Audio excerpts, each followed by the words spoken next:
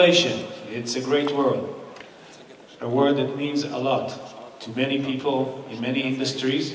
We need to be innovative to survive.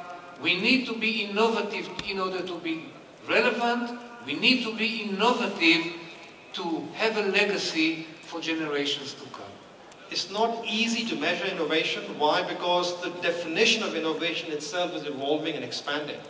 So the key to innovation in a company like IBM is to create constant pressure on the organization.